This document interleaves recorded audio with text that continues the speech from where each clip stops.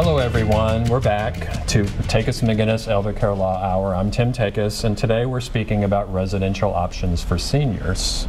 And I'm Barbara McGinnis. In this final segment, we're going to have Zachary Watson, who's the CEO of HoneyCo Homes, and he's going to be telling us about how to use technology to help seniors age in place and stay at home safely.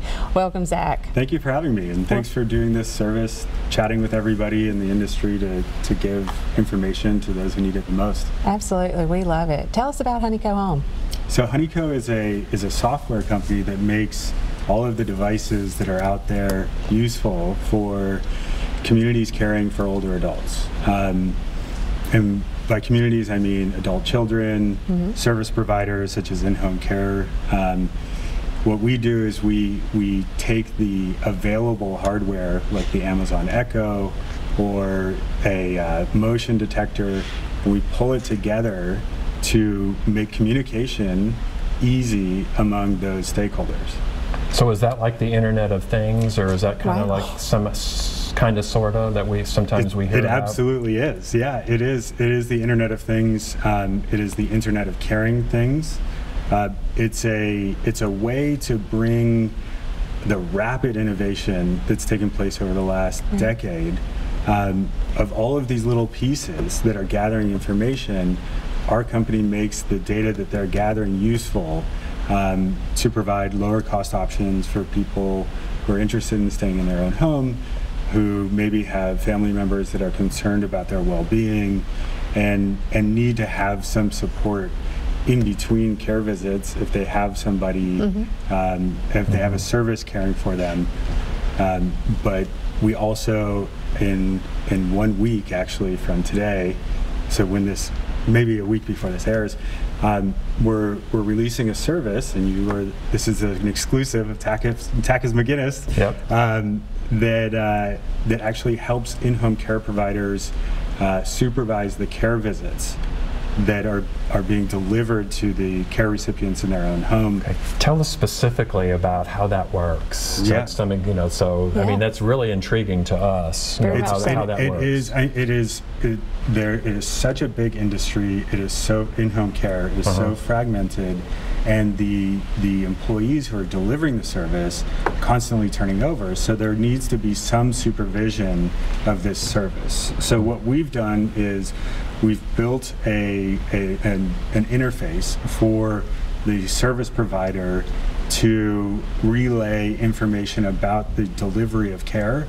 as it's happening, and then we look at that information and flag it for the managers. So you have a caregiver that shows up at the home, and they're able to provide information real time to somebody over here, which is then given to the family members who are often paying for that service.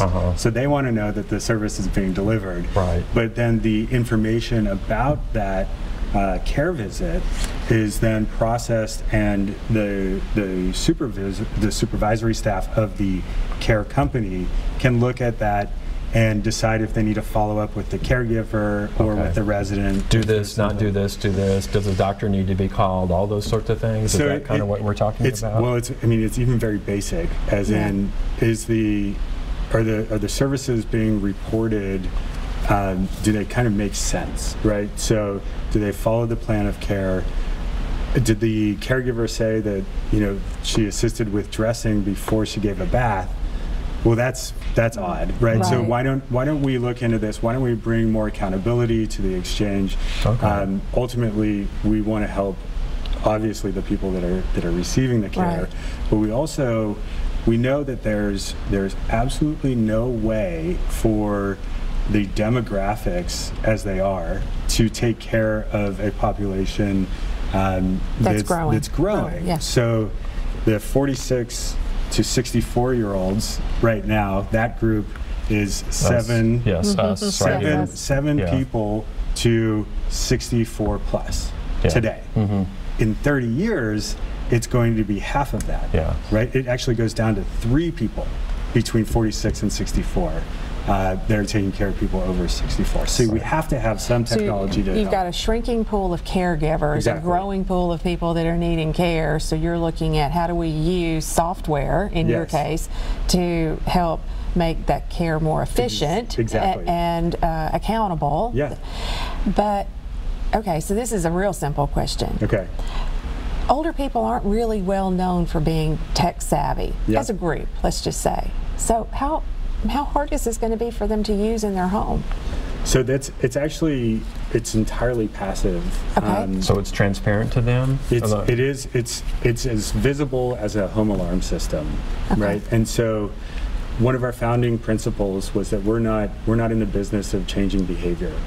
So we know that even with the medical, the PERS device, right, the personal emergency response system. Call I can't get up thing. Yeah, one of the most likely times that somebody will fall is in the middle of the night going to the restroom, and often people won't put that on because it's a behavioral change, right? And so our goal has to create technology so that the resident doesn't have to do anything, press any buttons. It just collects the information and then responds appropriately. Okay, so where do we go to get information? I mean, can I go see this? Like, can I go to your office, or can we have and see how it works? Yes, we do live demos at our office in Sylvan Park. Our website is honeyco.com. Right, and they can call the number. We've got it right on the screen here. Fantastic. And they call you and say, Zach, help us out, and we want to go look and see how this works for my mom or myself. Yeah, we also really encourage in-home care providers to give us a call and talk about how we can work together. Wow, Zach, this is fascinating, and we so appreciate you being here. Thank you for having me. All right, and I'm Tim Takis. And I'm Barbara McGinnis. And thanks for all our guests. Thank you for joining us.